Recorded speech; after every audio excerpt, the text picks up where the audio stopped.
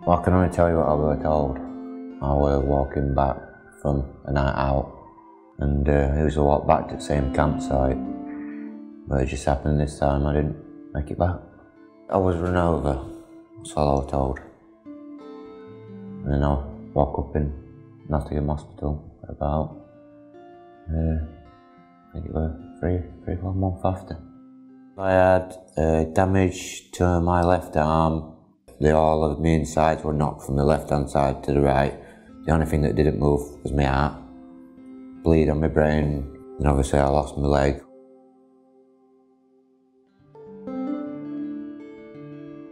But I didn't really recognise anybody.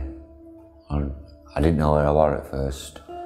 And when I was told that I was in the hospital, I just thought it was just random nurses and doctors and that were sat outside of my bed. So I just happened to be watching TV, and the advert come up for Slater and Gordon, and my mum says, well, why don't you ring them up and try, see if they could do anything for you?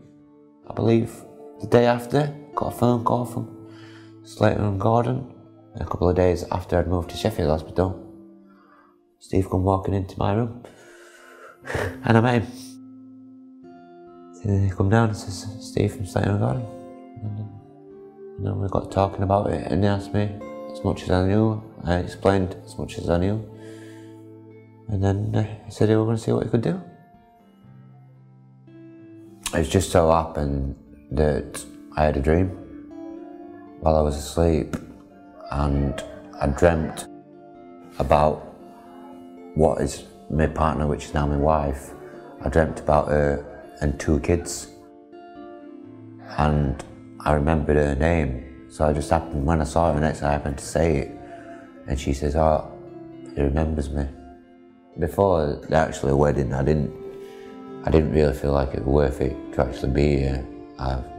When I've been at home, I thought, well, it might have been better if I didn't make it when I got run over, because I'm not useful for anything really now.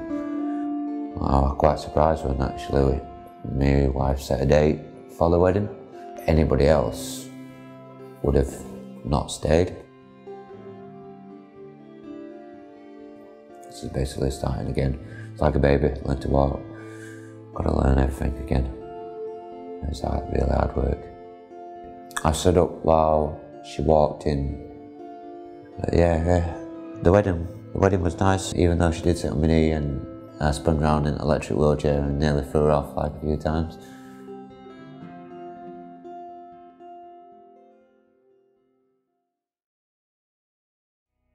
I did whatever sports I could. I mean, I tried something different each time, and I was building my way up to actually getting the proper Olympics.